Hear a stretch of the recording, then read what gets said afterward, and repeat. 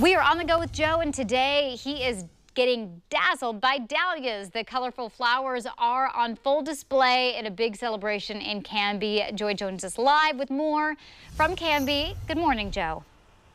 Yeah, good morning, Nora. We're back with Heather Schlow once again here at the Swan Island Dahlia Farm, hosting their annual festival. It starts this weekend. Heather, once again, you have, what, 370 different varieties? Yes. Give or take. And so it's spread out. You can see the massive fields here, but new this year is their kind of showcase garden where you can see every variety. They're basically filed alphabetically. I did walk them between our last segment, so I've literally seen every single kind of flower you have to offer. Now, a couple things I've learned here.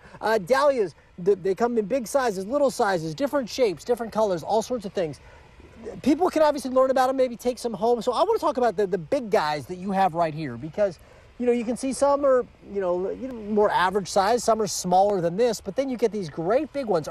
Is it any different if you want to grow some of these great big kind of eye-catching dahlias in your backyard?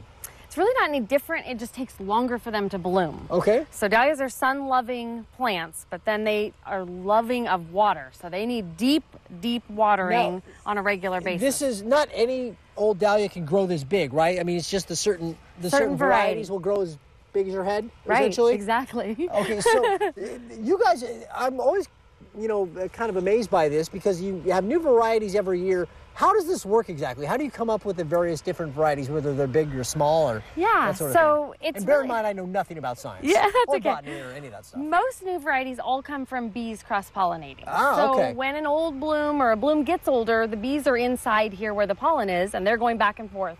Then we pick seed from the varieties that we like, and those are considered the mother plant, but we have no idea where the bees have been. Okay. So they've cross-pollinated, and when you pick an old seed pod, if it dries up in about October, you can pick that seed pod and there will be seed in it.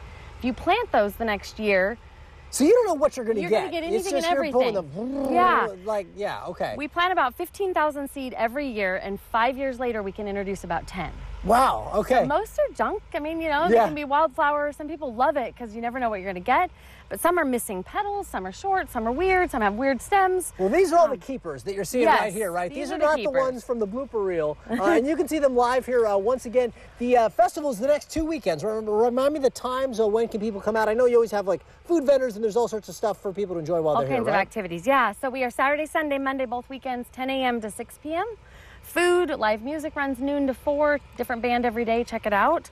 Good food. Okay, as always, we'll have more information at kptv.com. Of course, Swan Island Dahlias are not on Swan Island. They're in Canby. Where else would you expect them to be? We're going to have a lot more from that coming up in just a bit. Nora, let's send it back to you in the studio.